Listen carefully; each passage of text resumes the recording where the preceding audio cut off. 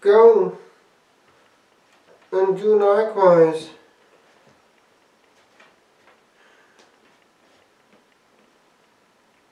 There is in this parable of the Good Samaritan a dig.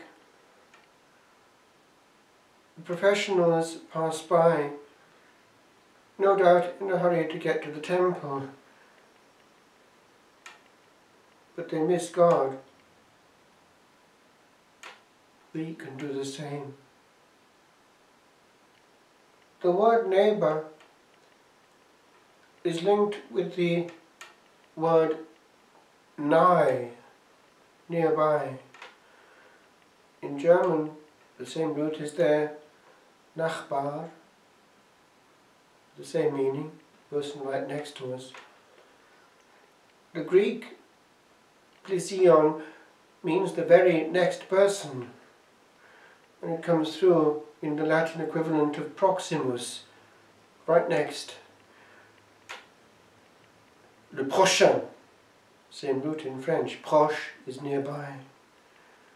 And so, there's no excuse. We can give charity to somebody at a distance in some dark African country and miss the Lord right next to us.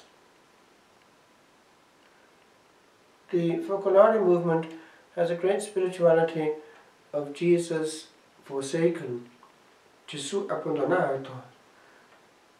They really emphasize the poor Jesus, and here he is, abandoned by all except the most unlikely. As in the case of the lepers who came back and prostrated himself at the feet of Jesus in profound thanksgiving, the Samaritan. And who was it that had access to the heart of our Saviour alone at the well of Jacob? Not the privileged Jews, but the outcast, that Samaritan woman, who actually then became in her own way an evangelizer. Come and see the one who told me all that I ever did. Could he be the Messiah? The Jews and the professionals missed the point. Crucify him. And we can actually do the same. We can miss Jesus when he comes to the door and we go and answer it with a severe face. The same with the phone. You can be sure that the person picks it up straight away. It's Jesus coming to the door. As St Vincent de Paul insisted, if one is called from prayer, when the Lord comes in the unexpected call, one is leaving God for God. And it is in that poor representative of God that he'll be found at that point, not staying in a false consolation of our own making. And therefore a certain elasticity is needed. I have met over the years people who are very good in their spirituality, but are not quite so good at handling the unprogrammed. That is to say, it works well enough when it has been already controlled, when we have programmed what is to happen and when. But they're not always quite so adaptable when it comes to Jesus coming out of the blue. It's important because life is like that. We don't program it, we receive it. And after all, his language is the language of his providence. God speaks through the event.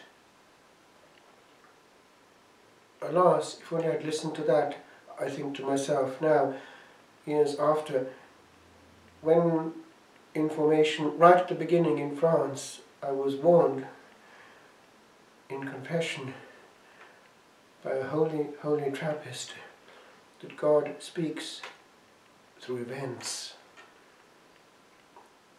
It's important to read that language and not to force the event. Even should we make a blunder, God is in also the redressing of the blunder. The will of God follows us. Remember the abbot teaching us that.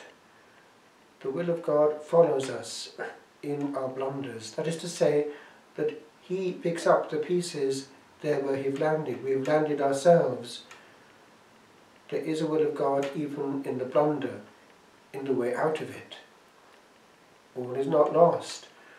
And as we're taught through the mystic experience of children of Norwich, all shall be well. God writes straight with crooked lines, and sometimes the blunder can be a grace, because it can teach us emptiness, which is the point of encounter. When we're full and programming the universe, we don't need God, do we? And so, charity is not an illusion. It's extremely concrete. And the litmus test is, how do I handle Jesus in the very next one?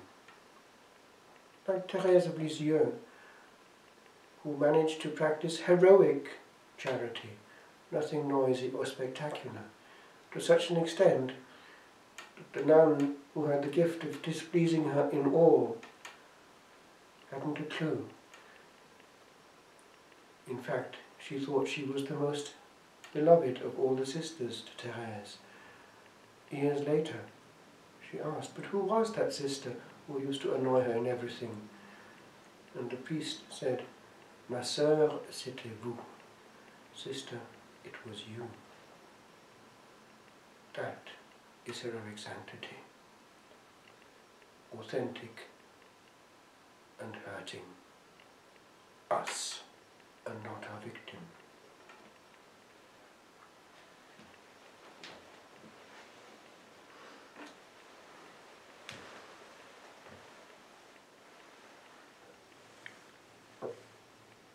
Ubi caritas et amor, ubi caritas Deus ibi est, ubi caritas et amor, ubi caritas Deus ibi